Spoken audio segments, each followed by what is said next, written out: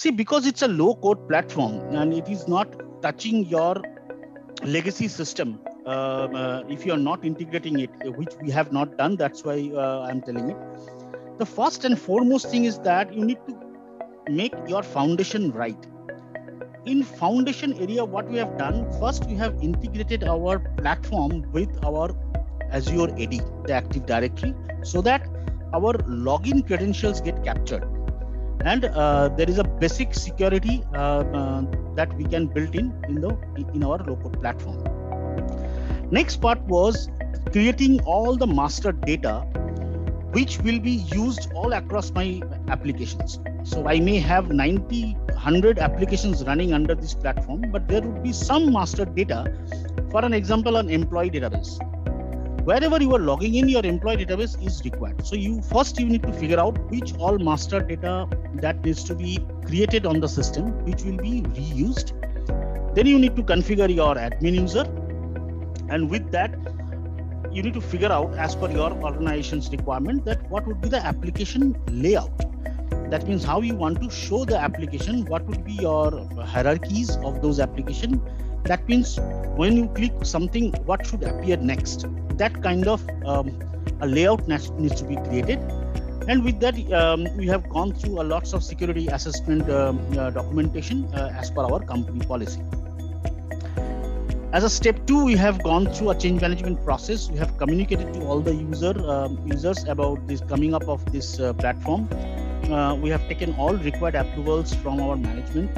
We put up a process governance forum where every month we meet and discuss all the changes that we are doing or all the new implementations that we are doing. We have created one communication template through which we will communicate a different communication to all the users. It could be a downtime related communication, or it could be a new application onboarding communication. Every communication has a different template. After that, we discussed with Quixy to create a support model, that what would be our support window, what would be the escalation metrics, and what would be the change window. All this thing was discussed and documented. Then next important step that we have done, that we have created a project pipeline. And this is where the question comes, that what type of apps do you principally use low-code platform? So we have created a selection criteria, that if this, there are 5 or 6 questions. If these questions got satisfied with the requirement, then we will bring it under low-code platform, or it will go through our application development team using all the bespoke technologies that will get developed. So there is a selection criteria that we have created. We have prioritized all the projects that has got listed. Under priority also, we have ranked them differently. So in our project pipeline, there are suppose n number of applications that we have figured out, and then we have prioritized. So after prioritization, we see there are around 7 applications which are coming as priority 1. So under priority 1 also, we have ranked them, that which priority 1 we will do first, then second, then third, that way.